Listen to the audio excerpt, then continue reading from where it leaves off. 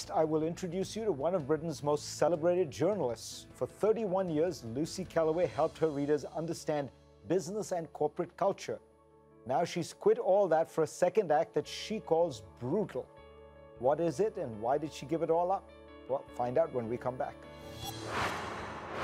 Lucy Kellaway was one of Britain's best and best-known journalists. She spent 31 years in the business as a reporter, a columnist, and an editor, working mostly the business beat. But then she shocked the nation at the age of 57 by saying farewell, mostly, to the pen and pad of journalism and saying hello to the chalk and chalkboard of teaching. Kellaway is now a trainee teacher instructing England's next generation of youngsters in math. She joins me now.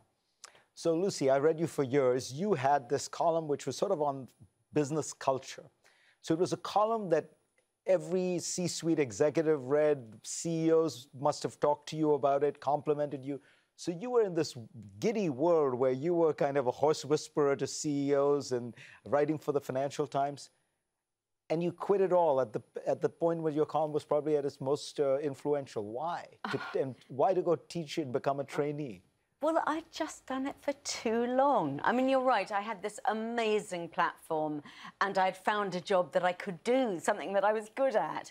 But it was just too long. I mean, I'd been at the FT for a total of 31 years and writing that column for well over 20. I just wanted to do something new. And I was sort of tired of the cushy lifestyle, or at least I thought I was back then. And I wanted to do something that was more useful. And I come from a family of teachers, and I'd always rather fancied it. And I thought, I'm going to do this. I'm not too old, and I've set up this thing to encourage lots of other people to do it with me. And that was last September. And I'm now not a journalist anymore, I'm a teacher. Okay, what's the biggest revelation, difference, you know, what's the lead in the story if you were to write one? Okay, the lead is that teaching is really hard. I had, in all truth, thought I was going to be brilliant at this. I love talking. I really love teenagers. I mind about social mobility. I like maths. I'm a maths teacher. I like explaining, you know, what could go wrong. So I thought. But actually, teaching is very, very difficult. I've just completed my training year, or nearly completed it, but I'm still nowhere near there. I'd expected, I mean, the arrogance of me, I'd expected that, you know, within a few weeks I'd be absolutely great. What's hard about it? Well, I mean, mainly it's about multitasking. You have to do so many things all at once. For a start, there are 32 children. You must be aware of all of them. You must be aware who understands it, who doesn't. You must be aware who's talking in the back row and who needs controlling. You must be aware who needs pulling on. But then there's all the other stuff. I mean, I need to be mastering my slides, which I'm very bad at. I need to know which is my interactive pen and which is my board marker. I keep getting them confused.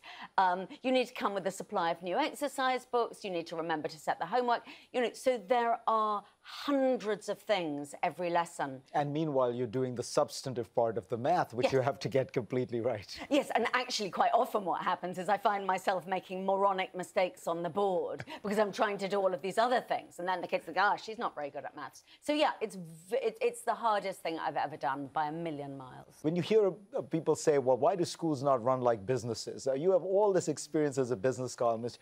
Do you think that there's a problem in terms of how schools are run? If only you could bring the private sector expertise to schools? You see, what is so interesting, my past writing about management, you know, in most big companies, hierarchies have been more or less, you know, swept away, but not in schools. Schools are very hierarchical, very rule-bound places. And I see both the advantages of that and the disadvantages. I mean, in an autocracy, it's very easy. You don't have to spend hours having meetings. We spend no time in meetings talking about things. We're just told that, you know, this is the drill for this and this is the drill for that. And so it makes the school very efficient.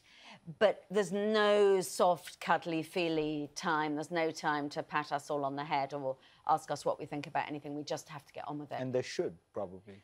Yes, I think so. But if it means we don't ever have to go to meetings, then that's a fantastic advantage. And if in the end we know what we're trying to do, which is educate the kids, we don't need to go to meetings about that. We know what we're doing. You know, I saw somewhere you wrote, fundamentally, journalism was about me, and education is about the kids. And I want to know, just watching what you've done and this embracing of humility and taking on all this hard work, there seems to be a kind of Calvinist part here where you are doing something that's very hard, very painful, because you think it is ultimately, that pain is good, suffering is redemptive. Yeah, I mean, I'm sure I've got a very puritanical streak. I wish I could say I'd become a nicer person as a result of this. I think my friends and family would say I was just as tiresome as I always was. So I don't think it's had that thing. But you're right about redemption in a way. And there probably is some part of me that feels vaguely guilty and fraudulent about having lived such a charmed existence at the FT. I mean, by the end, I was going on beautiful holidays that were paid for in order to write about them. I mean, it was, don't get cushier than that.